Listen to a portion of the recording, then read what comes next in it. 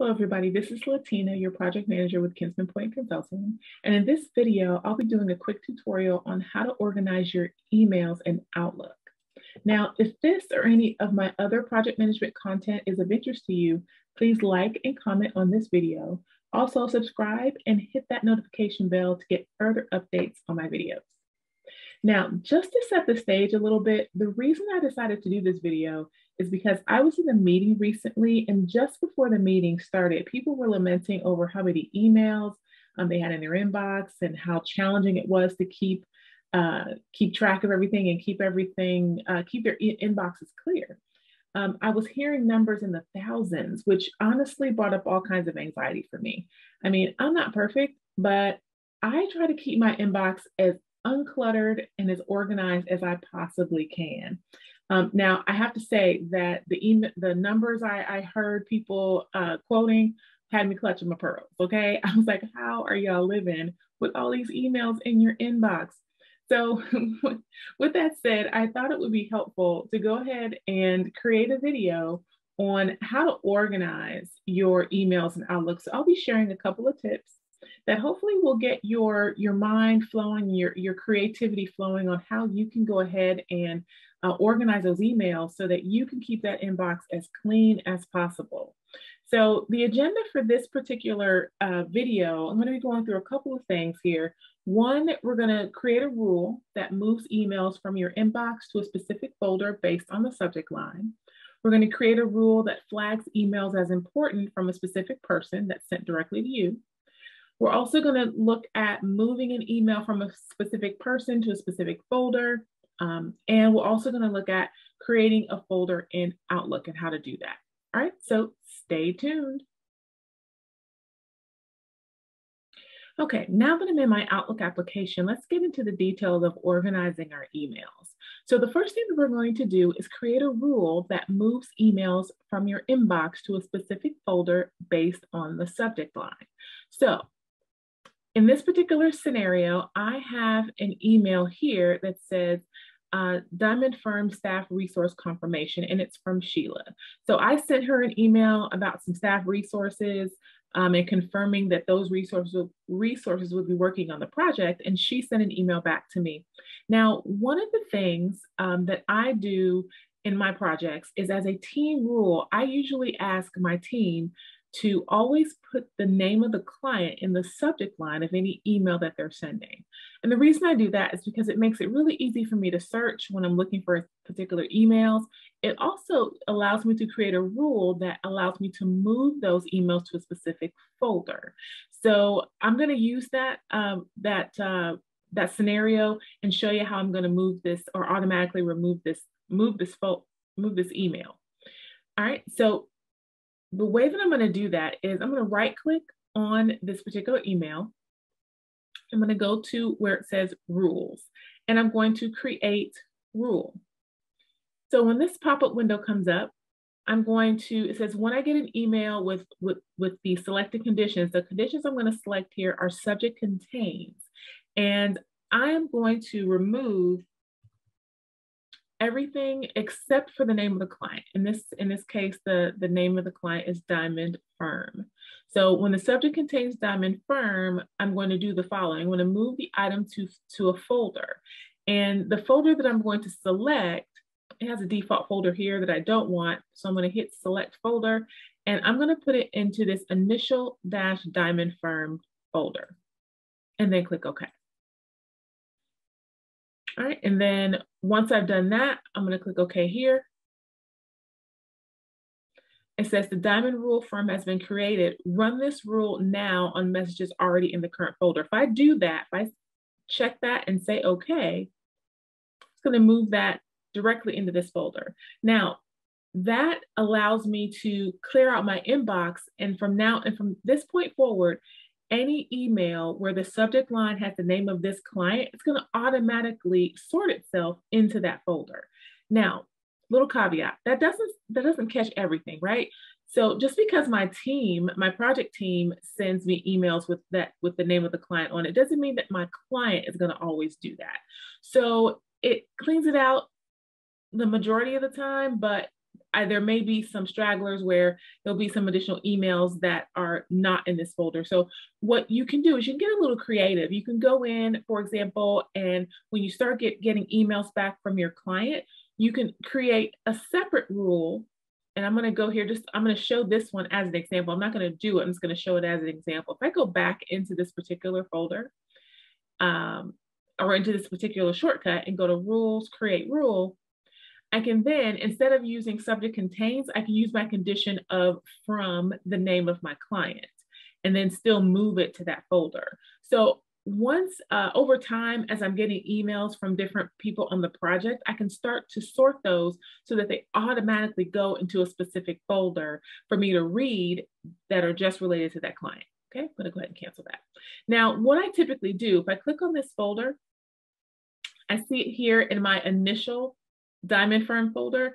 I can then go in, read the email, take whatever action I need to take on it. And then what I typically do is I will manually move this particular email from my initial folder to a folder labeled Diamond Firm, just with the name of the firm without the word initial on it. These are emails that I've read and taken action on that I want to save. So you guys know the routine, right? You get a lot of emails and those emails have a huge thread of conversation on it. What I typically do is once a final decision has been made, I will take that final email that has the entire thread attached and I'll throw it into this folder, right?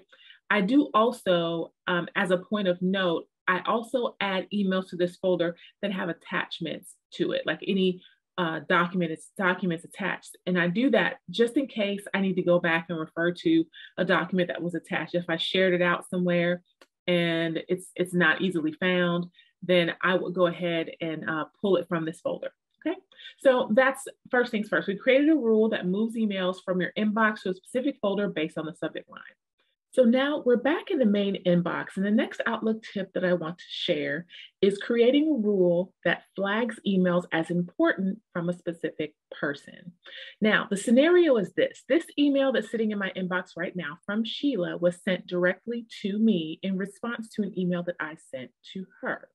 So let's say that Sheila is either your manager or maybe she is the project sponsor on your project. So you want to highlight those emails as important so that when you go to your inbox, you see those first. Those emails are flagged or highlighted so that you know that they were sent directly to you. So you want to look at those first. So the way that you do that, so I'm going to go ahead and right click on this email. I'm going to go over to rules and choose create rule again.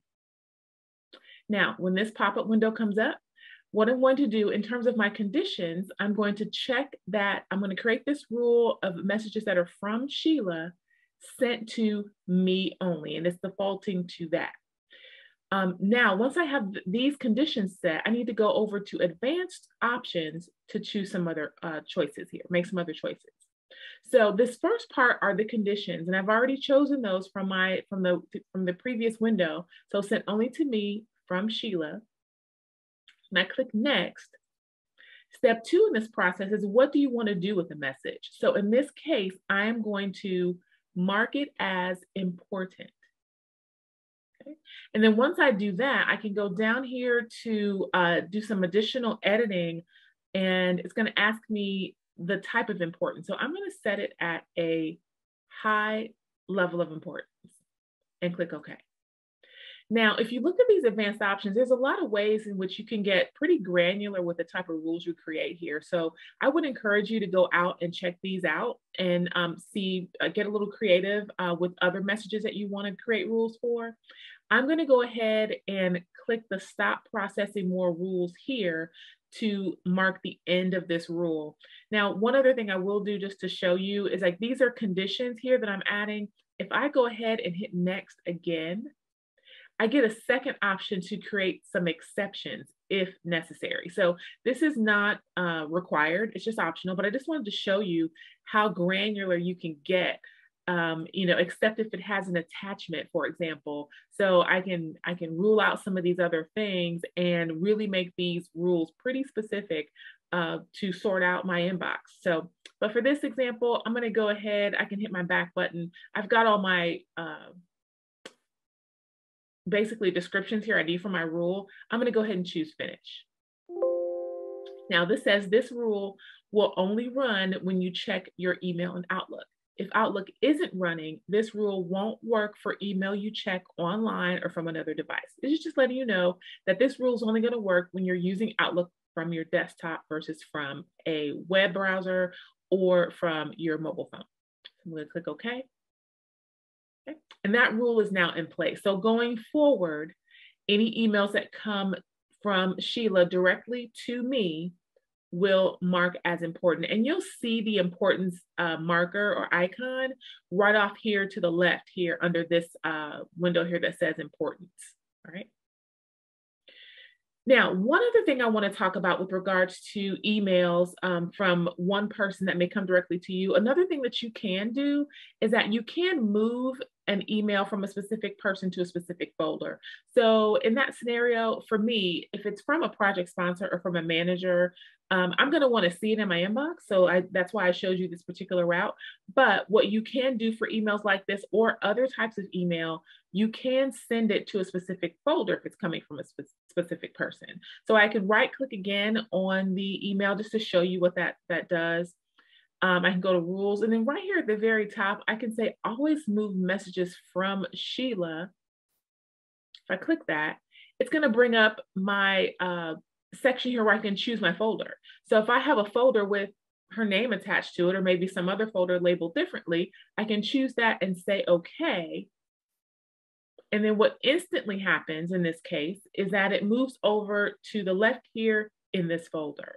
So again, if I have specific emails from specific people that I want to move to special folders, it's another way of decluttering your inbox, right? So you can move those emails over, and then every day you can have a routine of going to your folders to check your emails rather than sorting through an inbox with many, many emails. Okay.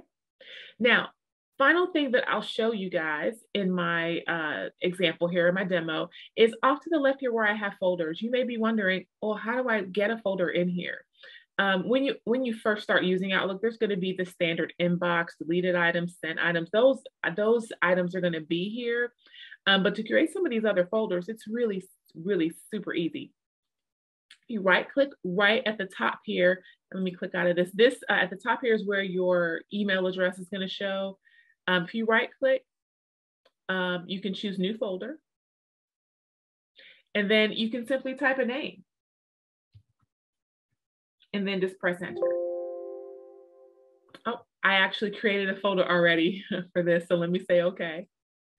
And so it will check you if you're creating the folder with the same name. It won't let you have two folders with the same name. We'll just say test 2 and then press enter. All right. And then just as easy as that, you've got a folder, and then you can move it to wherever you want.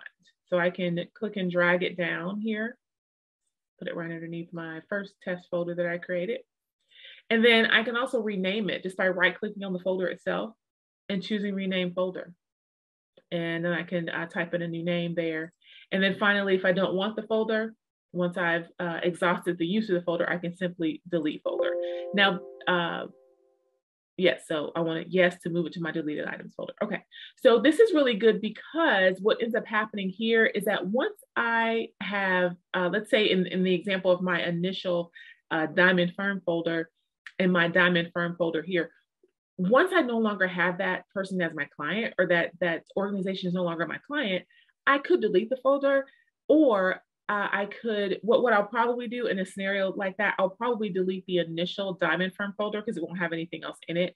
And then what I may do is I may archive this folder. I may right click it and I may rename it to do not use or previous client. I may rename it to put some marker here in front and then move it further down my list of folders.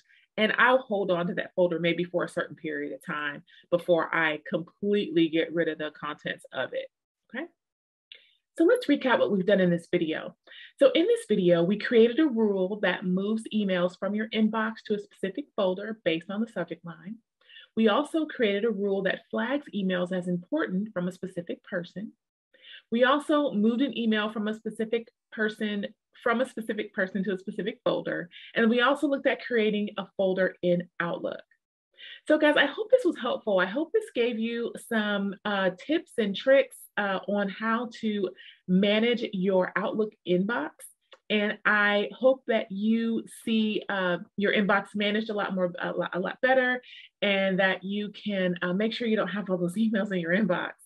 All right, so again, hope it was helpful. This is Latina, your project manager with Kinsman Point Consulting. If you have a project that needs to be finished, let me know. Or if you are a project manager who would like to build a healthy relationship with your project or your team, connect with me. Subscribe to my YouTube channel, Latina at KPC. Also follow me on Instagram, chat with me on Twitter, and check out my website, kinsmanpointconsulting.com. Thanks for watching. Bye.